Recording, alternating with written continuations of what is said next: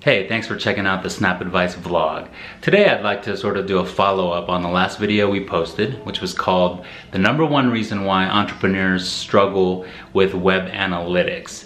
And in it, I suggest that it's better for your business to take a people-centric approach to web metrics. By that I just mean that instead of focusing on these big numbers, it's more meaningful to break them down into small groups of people that have something in common with each other, and we call that cohorts. And to look at these cohorts because that's really the only way you can track behavior, to see which customers, which groups of people that have something in common are making a purchase or filling out a registration form, signing up for an email, etc. And it's really the best way to stay goal-oriented and to really understand your customers.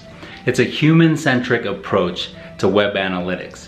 And I think one of the things that have influenced me to approach metrics in this way is a book that I read a couple of years ago, and it's something that I refer back to pretty regularly, mostly just because it's a fun read, and it's a book that I would highly recommend. Okay, here's the book. It's called Dataclysm by Christian Rudder.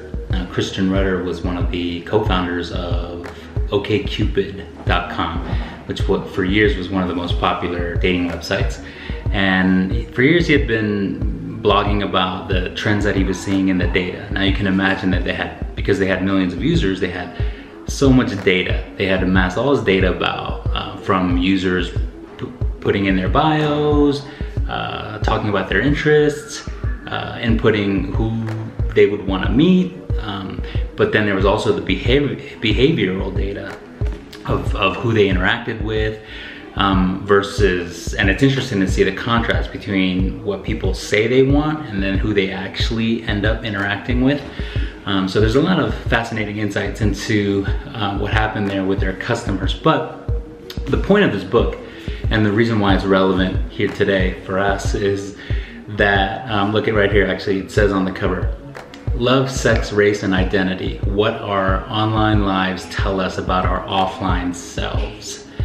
And it doesn't just look at the data trends, but it actually tries to dive in deeper to paint a picture of the humans and the stories behind some of this data. And it actually tries to, I think, caution us against dehumanizing humans as we all get lumped into these buckets of data.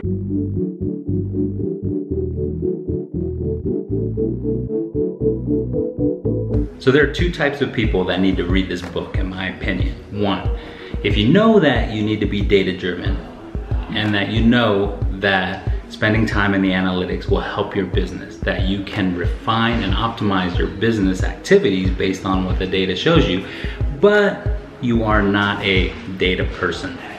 If that's you, then you need to read this book, because I think the stories in it will inspire you.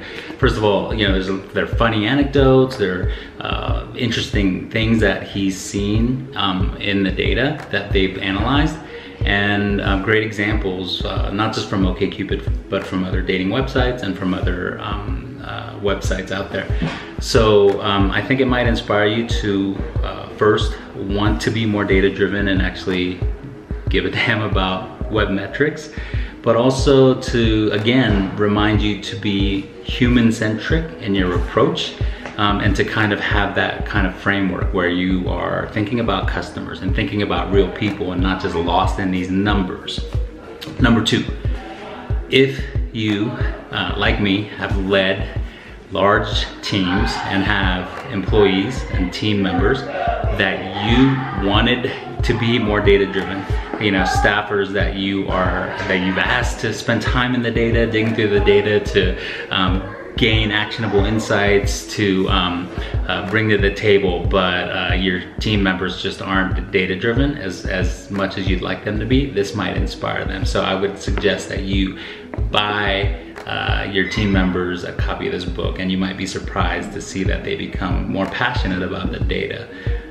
So it's a fun read. I'd highly recommend it to you. And that's the video for today. Take a human-centric approach to data, and let me know in the comments if you read this book or if you do check it out in the future. I'd love to hear your thoughts on it. All right, thanks for watching.